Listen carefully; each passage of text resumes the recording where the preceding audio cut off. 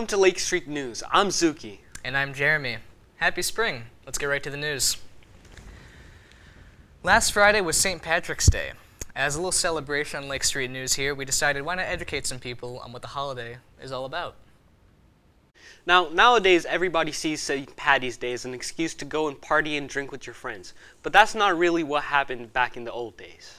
St. Patrick's Day is celebrated in honor of St. Patrick, a Christian missionary and bishop from Ireland.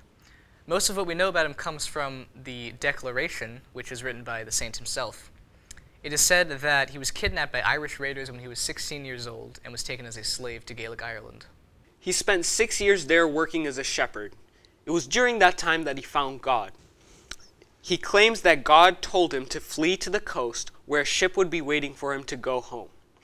He made his way home and then went to become priest. Tradition tells that he died on March 17th. The legend built up around him leading to the celebration we know today. In other news, last week we were blessed with a midweek weekend. The snowstorm named Stella dumped about 17 inches of snow on Ithaca. However, the town that received the most snow in Tompkins County was Caroline, with a whopping 24 inches. Fortunately, Stella only resulted in 3 reported injuries resulting from auto collisions. However, we are sure that everyone enjoyed the time off.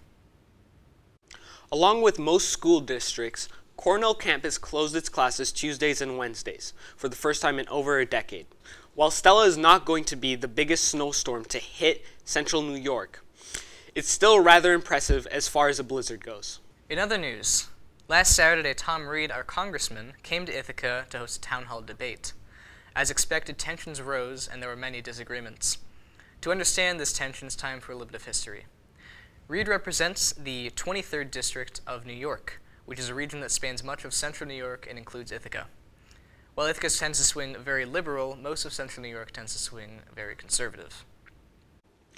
During his first election in 2010, he used bashing Ithaca as a platform to get elected as a Republican representative, and did the same in 2016 during the re-election. On Thursday, Ithaca residents held sit-ins in his office. He surprised them by talking to them for 2 hours in an impromptu debate. In town hall on Saturday, Reed brought up many issues near and dear to Ithacan hearts: the ACA, Planned Parenthood, environmental issues, and public education. Reed was of the view that we should repeal the ACA, cut funding for Planned Parenthood and the EPA, and put less emphasis on public schools. While a staple of the Republican platform, it was met with great opposition in Ithaca.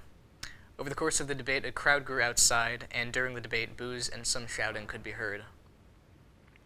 Also in politics, the most recent update on Tompkins County becoming the sanctuary county from last month.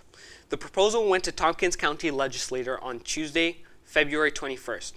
No updates on Tompkins State have been made since. The sanctuary county would allow immigrants and refugees to live in Tompkins County without any question.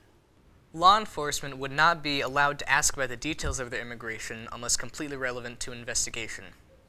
Legislator Will Burbank claims that he, quote, would like a simple, symbolic, we are a sanctuary city kind of feel, and also feels that the changes that are happening at the national level are, quote, brutally repressive, grossly unfair, and would hope that communities all over America would stand up and say, we refuse to go along. Well, that's all for this week, guys. I'm Zuki. And I'm Jeremy. See you next time, IHS. And cut. Oh boy.